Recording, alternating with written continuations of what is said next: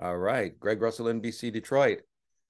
Malcolm D. Lee, how are you doing on this great day? I'm well. I'm well. I got no complaints. It's Good. cold. It's cold here in New York, but Oh, you're okay. that's Yeah, that, I'm in Detroit, so I know that's what you how it mean. is. Yeah, I know you know. I know you know in the Midwest. I can relate. That's right. Man, I just got to say, this series has always been, and I'm talking about the movies, including now the series, it's always been a favorite, amongst people because they like it. It's always about, positive people who are doing stuff. It's just so funny to see that the first one came out in 1999. It seems like yesterday, if you know what I Wow. mean. Yeah, It- no, it was the beginning of my career. You know what I yeah, mean? Like that was the first movie that I got to make, and it was fortunately something that people really responded to and resonated with folks. So yeah, it's been a nice part of my uh, debut yeah. and part of my career. I'll forever be linked with this franchise. That's a good one to be linked with, because there's Agreed. some, it's like, I want you to forget about that one, but no, not with this one. I have a couple of those. I have a couple of those too. Not this one. Right. People enjoy the this story and these characters. Oh, that's for sure. And something else, sometimes it's hard enough to get like a family reunion where you can get everybody back together, at your house for whenever. You got everyone back.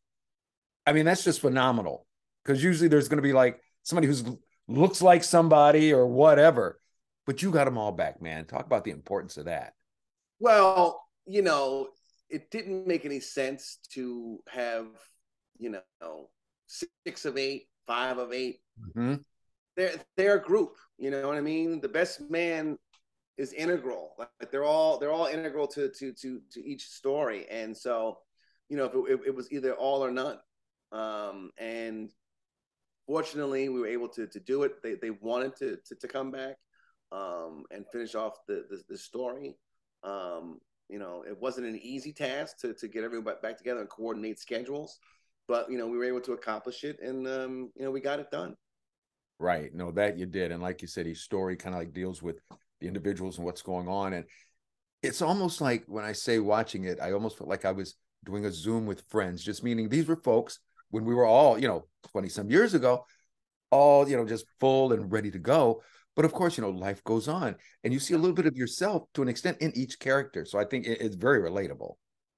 Yeah, no, and listen, that's what I was trying to do back in 1999 when I first wrote the script in 98. I was like, I am not seeing myself or the people that I went to school with reflected on screen, on the big screen, right? Like there were a few times, Love Jones, Soul Food, Waiting to Exhale, but black men and black educated men in particular were just like very stiff and checking there at the door, and I'm like, that's not who I am or the people that I went to school with. So like, I want to show that, and fortunately, I wasn't the only one who wanted to see that.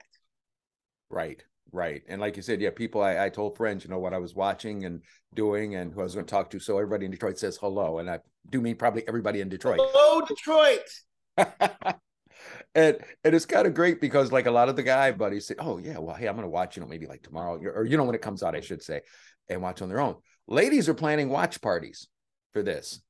Yeah, yeah, I'm not surprised. They did the same thing on Best Man Holiday. They came out, they all had the red scarves on, and Yeah. really wanted to show up and show out. That opening weekend was amazing. Universal Pictures made it feel like an event, like and it was, to reunite with this cast. I think that's great. That they're gonna get together and binge watch this series. I think it is a binge worthy series. I think. And I'm so glad you brought that up because I basically did that same thing, just start it. I knew it was going to be 8 hours, basically. So you take out the whole day. But it's one of those things where when you get to the end of number one, you've got to go to number two because it's like, I got to find out what's going on with, such and such and so and so. I'm not giving anything away to people. Then you get Right. to the end of two and you're like, you just do the same thing until you get to 8. And you're like going, it's 5 in the Yeah, morning well, and I feel good. that's one thing that I mean, even though we had some lean forward ability in Best Man Holiday, because we said, Mm-hmm. hey, happens and I'm getting married. So people are like, oh my God, what's that? So in television, it's a requirement. You have to like, you know, get people to, you know, say, hey, what's next? You know, let's Right. tune in next week, right? Like, or tune in right now. You know, so like that was part of the you know, one of the things that as I converted this to television, even your act outs, you know, have to have like some, oh, like let's keep, you know, I can't wait to see what's happened after, you know, after the act break, you know, and again, like working with Dana Lynn North, and working with the writers, seasoned television writers, it really like helped me understand how the structure of all that worked. No, you're absolutely right. Like you said, just at the end, just get that fish hook to pull you right over to the next one and just keep it going. Well, That's what Mel, we want. you got it. This is going to be, I can tell already, a hit over the holidays. So, Malcolm D. Lee, thank you so much for your time. Always appreciate talking to you and enjoyed this very much. And yes, as you know, your friends here in the Motor City will definitely be checking it out, and probably more than once. I love to hear the sound of that. All right. Malcolm, Thank take you very care. much. You All right, got it. take care. You too. Jackie, thank you.